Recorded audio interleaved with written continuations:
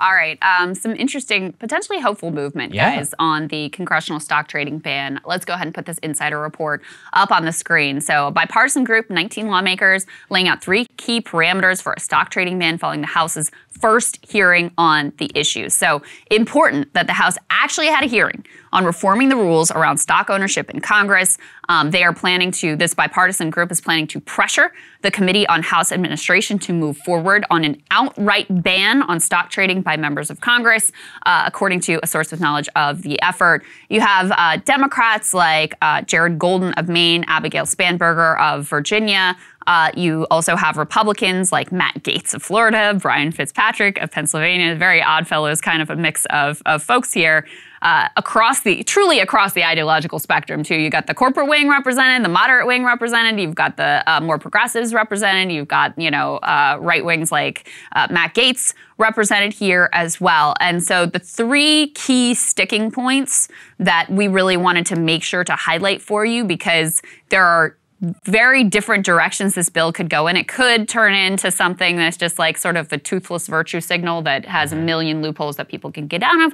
Or you could have something that is actually consequential and actually has a meaningful constraint on members of Congress and what they're able to do. So the first piece that is a point of contention is whether or not to include spouses and dependent children. So there's a lot of different potential bills floating around. Some of them include the spouses and dependent children, people like Nancy Pelosi's husband, Ro Khanna's wife, the adult children who are still dependent.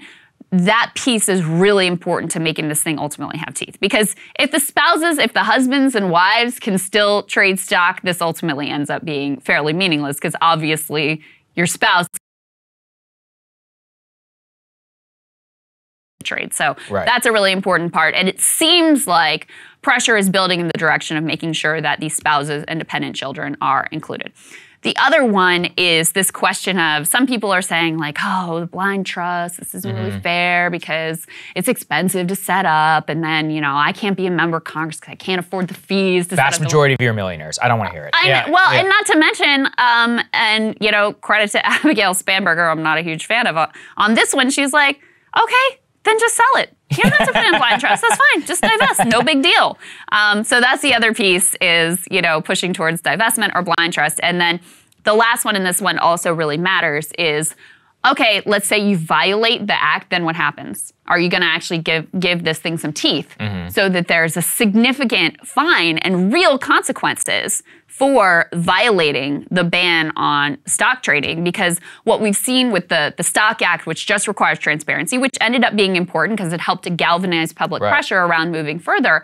But when it's routine that members just don't file the stuff they're supposed to file. Yes. And there's no consequence for it. It's like a $200 fine or something utterly pathetic, and no one seems to really pay attention or ultimately care. Very few people. So that's the other piece, is making sure this thing has actual teeth so that members have to comply. Right. And also, did you know that there's no public record disclosure required on whether you actually paid the fine? What kind of enforcement mechanism is this? Nothing. Ludicrous. Literally nothing. This is what happens whenever they are in charge of regulating themselves. And the only check on it is our public outrage. That's so right. From the beginning, lay out the timeline. Unusual Whales on Twitter begins publishing reports as to how exactly these guys are beating the market, which is crazy because the best paid people on Wall Street routinely do not beat the market. Then we begin talking about it here on our show. It begins to become a meme on the internet. TikTok gets a hold of it. Gen Z gets really invested within the story. It becomes a groundswell. And eventually what happens is Nancy Pelosi is asked about it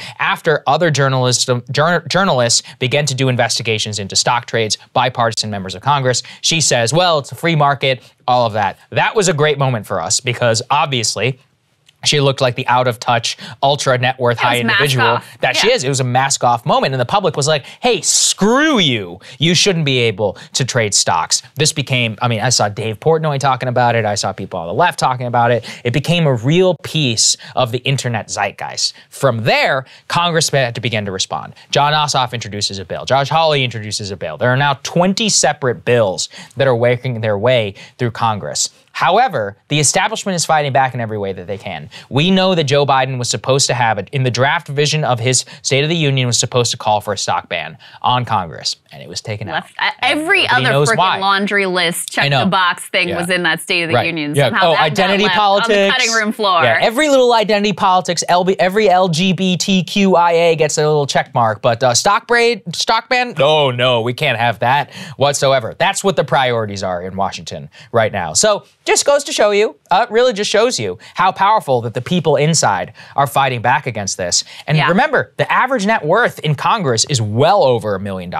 Most of these people are wildly rich and successful, which is great. It's a free country. And if you want to keep making money, don't run for Congress. If you actually want to serve, then you have to give up that part. I mean, service, do we think about what we ask the people who sign up for in the uniform. That's right. Right? Our service members, they get paid like nothing. They don't get paid well. Their lives are subject to the whims of the military. They have all sorts of restrictions on what they can and can't do, even outside whenever they're off duty. But we recognize it as a service, and then we take care of them after they leave the uniform. Supposed to anyway. Why? Or we should. Obviously, we don't do the best. Burn pits, VA reform, etc. But there's a social contract. Now, with Congress, we seem to have thrown all of that completely out of the window and let these people become wildly rich. I mean, Nancy Pelosi and her husband have increased her net worth by something like $100 million since she first entered office. That's crazy town. With active trading of options and things based upon things which are moving through Congress in which she's the Speaker of the House. It's ludicrous. I think it's important to think about why there's been movement on this, because it's so unlikely. Right, because this is something that actually impacts directly members of Congress's ability to cash in on their position. So why is there any movement on this thing whatsoever? And I think when the snowball really started to pick up speed was actually when Kevin McCarthy said, hey, we're going to run on this in the midterms. Yes, that's right. And whether or not they're full of shit or have any credibility on corruption and ethics whatsoever, the fact that there was this horseshoe, bipartisan, populist outrage about this thing. That's what made this movement so powerful. Because if it was just on the right, then Democrats would just dismiss it and ignore it. If it was just on the left, then Democrats would also just dismiss it and ignore it because they're perfectly content to stick it to their own base all day long. But since you had it coming from all parts of the political spectrum, it made it very difficult ultimately for them to resist, and also made it so that, some of these members realized that it was to their political benefit to try to get out in front of it and be the face of some sort of reform effort ultimately here. So that's what made it so incredibly powerful. And I'm talking in my monologue today about Christian Small's Amazon labor union going on with Tucker Carlson and the freak out over that. But if you really want to have something that actually happens in this country, you have to have a movement that brings in some different ideological perspectives. That's the only way you ultimately really can put pressure on these people. Otherwise, they just respond to their donor base, and that's that. So I think that has been such a critical part of why there's actually been movement, why you've just had the first ever House hearing, why you have so many different versions of this bill, why the provisions are being debated right now. It's one of the few hopeful things within the actual political system. And so to study this and understand how this all went down is so important. So I think the two key moments are Nancy Pelosi mask off saying, well, it's a free market. That comes because she actually subjected herself to some question, get asked the right question, and actually says what she thinks, which creates this large level of outrage. That causes the right to jump in on it. Kevin McCarthy saying we're running on this on the midterms. And then you were kind of off to the races to put forward some kind of proposal that people are going to respond well to and feel like you were actually somewhat responsive to their needs. Yeah, it really is just an amazing, amazing story that we should all, once again, shout out to Unusual Whales. He's the guy who started this whole thing, and we owe him a very big debt. Cable news is ripping us apart, dividing the country, making it impossible to function as a society, and making it impossible to know just what is true and what is false. But the good news is they are failing and they know it. That is why we're building something new, a new mainstream, a healthier one, something more trustworthy, something that we are going to need in one of the most pivotal times in American history. We are building up here for the midterms, for the upcoming presidential election, but we need your help. So if you can help us out by becoming a premium member today at breakingpoints.com, we're trying to change America for the better and the entire world. So what are you waiting for, guys? Go to breakingpoints.com and sign up and help us build a new mainstream.